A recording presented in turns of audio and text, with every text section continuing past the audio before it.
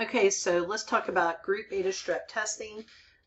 We usually do it when they're about 36 weeks pregnant. It is a normal flora on 40% of all people's skin. So what we do is we test them. We do the big swab, send it off, look on the culture at 36 weeks. If it comes back and they're group beta strep positive, we tell them as soon as their water breaks to go to the hospital, and they need IV antibiotics to kill that bacteria, and they need at least 4 hours of coverage with that antibiotic. It's usually either ampicillin or clindamycin if they have an allergy. And then that antibiotic will protect the baby from coming into contact with group beta strep, which could cause anything from a mild fever all the way up until death.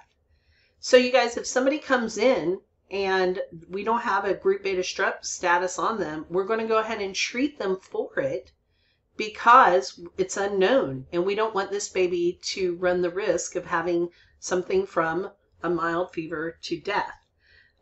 It's interesting that, and we start them as soon as they walk in the door. We look at their prenatal record and we go, oh, you have GBS. Let's start this IV and start the antibiotics right now because we need that 4 hours worth of coverage. We don't know what her labor is going to look like. Is it going to be fast? Is it going to be slow? We just don't know. We have some ideas, but we don't know what's going to happen.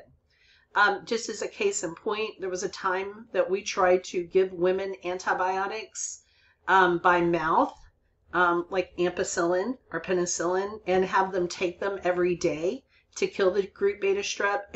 And we found that we did cultures and it grew back within 2 hours of their peak of their last dose. So all we did was kind of make some bad decisions, and we were not good stewards of antibiotics by having people take them by mouth. We know it's very effective in the bolus dose IV. As we give it to them as soon as they get in, come in the door, and they need 4 hours worth of coverage to be considered protected.